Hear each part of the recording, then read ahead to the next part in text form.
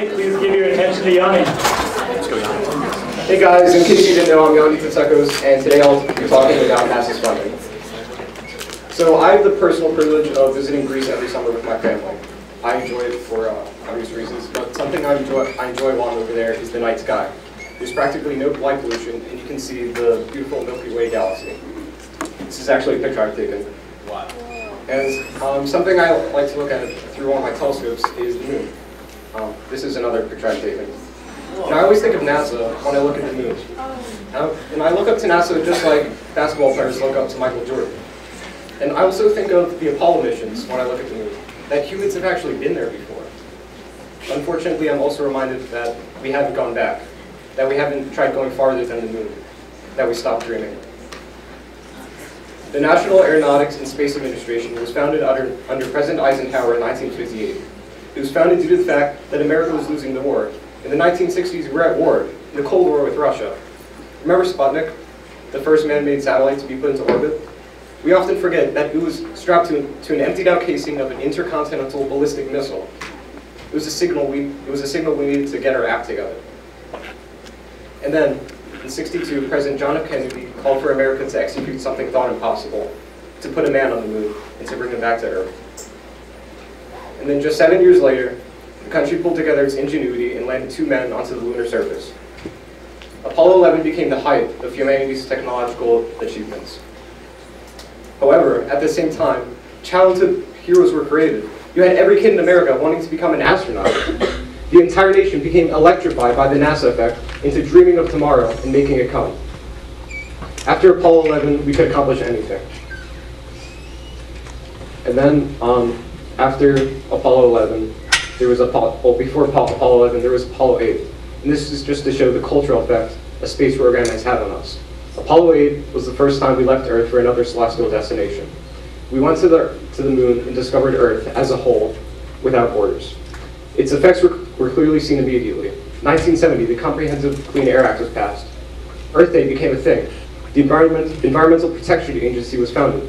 And then in '71, Doctors Without Borders was created. Where do you think they got that from? Without borders. And then in '72, DDT was banned. It's amazing the cultural effect the space program has had on us. And space enthusiasts throughout all this thought, oh, we went to the moon by '69, we'll be on Mars in another 10 years. They're completely wrong, because you have to remember who's approving the NASA budget every year. The effect NASA had on dreaming of tomorrow was overlooked by the US Congress. For them, the space race had been won. Leading up to the Apollo missions, the NASA budget had been increasing with the public support of it. But after we stopped going to the moon, after we stopped reaching for new heights and dreaming of tomorrow, it all ended. I have the percentages whited out because I want to ask you, how much do you think we spend on NASA per year? Does anyone want to take a guess? The percent of the federal budget? Alex? 0.7%. 5%? Raise your hand if you think it's over 5%. Okay, yeah.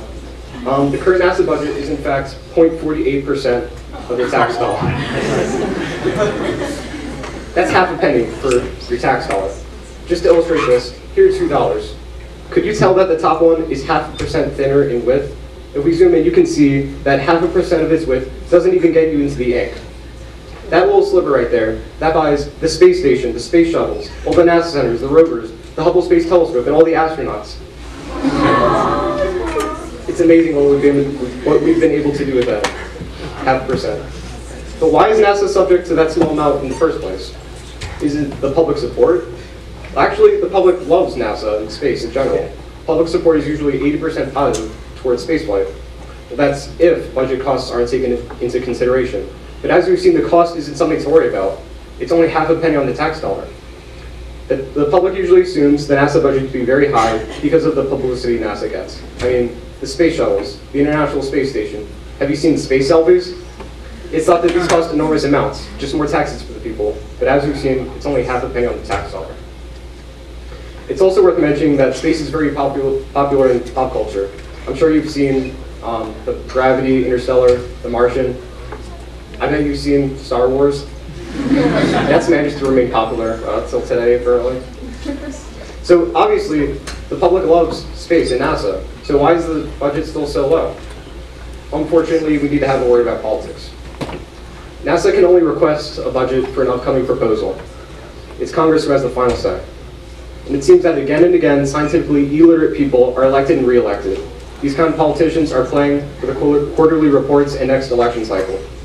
A good example is our friend, Senator Ted Cruz, who is the chairman in the Senate Commerce Subcommittee on Space, Science, and Competitiveness. He openly dismisses climate change and in unrelated news has received more than $1 million in campaign donations from the oil and gas industry. Very ironic that someone who denies science is in charge of making federal decisions for it. I'm not here to rant about my political views, but what's obvious is that we need to represent ourselves with people who do support the expansion of science, engineering, and innovation. But what if the underlying problem is actually just a misunderstanding of what NASA is and what it stands for? I mean, think about it. Where do you think your $54 per year goes to for NASA? Pretty space pictures? An often criticism of space exploration is, why should we go to space when we have problems down here? Well, actually, solving problems in space helps technology down here on Earth. If we didn't have NASA, we wouldn't have the red LED light. It was invented to grow plants in space, and now it's used for medical purposes. If we didn't have NASA, we wouldn't have as good solar panels. If we didn't have NASA, we wouldn't have the smoke detector, water filter, home insulation, artificial limbs, the joystick, firefighter gear, workout machines, the fastest Speedo swimsuit, and telecommunications. Have you heard of any of those? This is called NASA spin-off technology, where NASA invents something and gives it to the public industries. And it's because of this that it's estimated for every dollar put into NASA, $7 indirectly goes back into the economy. And this is definitely enough to warrant at least 1% of the federal budget. Also, you can think of NASA in two ways, for near-Earth asteroids and climate change. So first, remember that that meteor in Russia a couple years ago? It was just 56 feet in diameter, and it damaged thousands of buildings and wounded more than 1,500 people. And it was undetected before it even entered the atmosphere. NASA is working on trying to look out for these dangerous near-Earth asteroids that could do serious damage. But this thing could happen at any time. I mean, just this past Halloween, there was another near-Earth asteroid that was just out past the orbit of the moon. It was 1,300 feet in diameter. What would have happened if it had impacted the Earth? NASA's trying to look out for these near-Earth asteroids, but at its current levels of funding, it's struggling to meet goals and prepare for this type of catastrophe.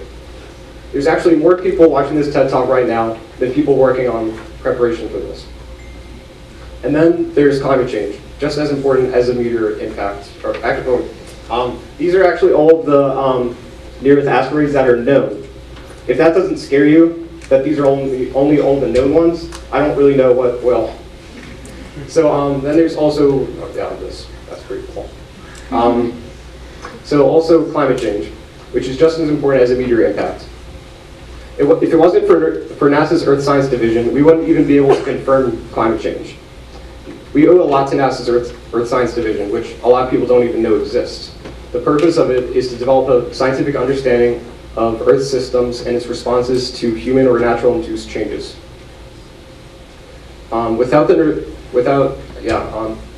There's actually going to be a $50 million budget cut to NASA's Earth Science Division in the 2016 fiscal budget.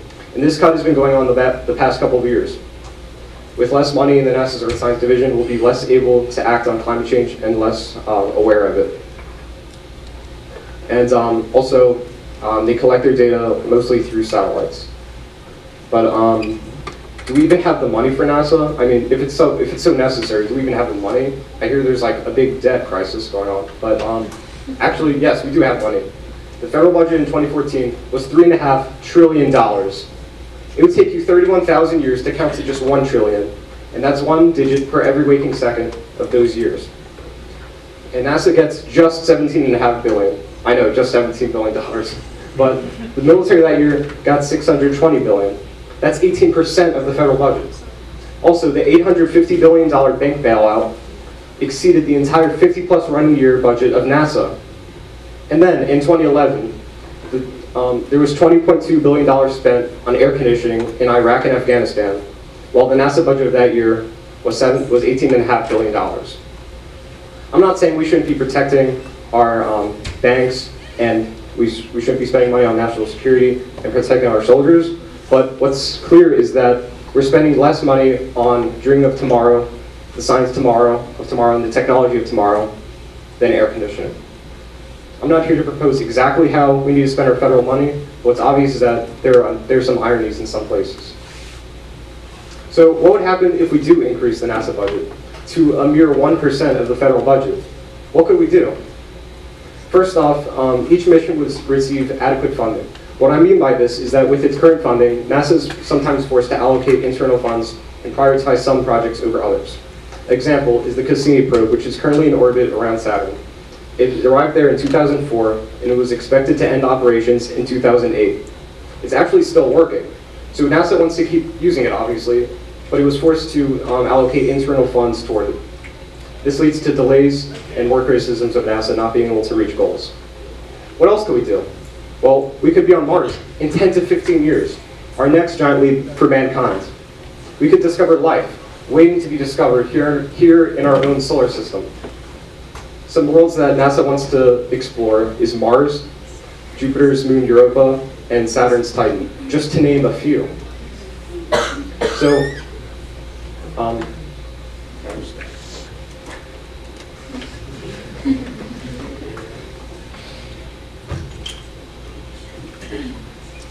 So it's really amazing the effect NASA has had on us, of dream of tomorrow.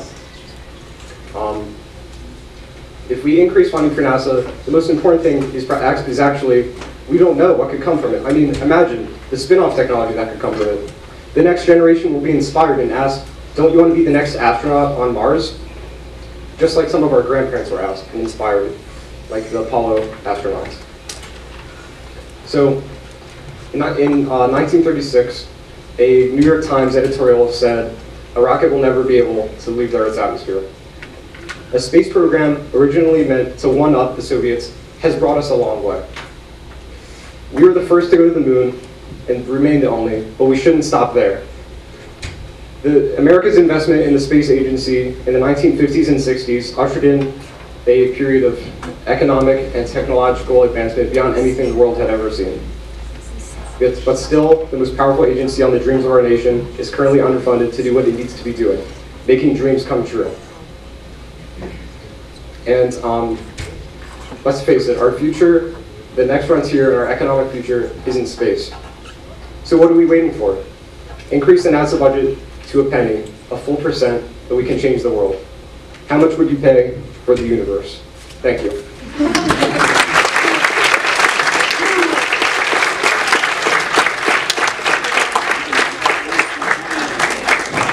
I messed up a lot there, but questions? No. Anyone? Do they already have like some kind of charity fund for NASA itself? As a government agency, I don't think they would allow that. But actually, I was thinking of, instead of this last slide, making like a Kickstart NASA as a joke. Any other questions? Thank you very much.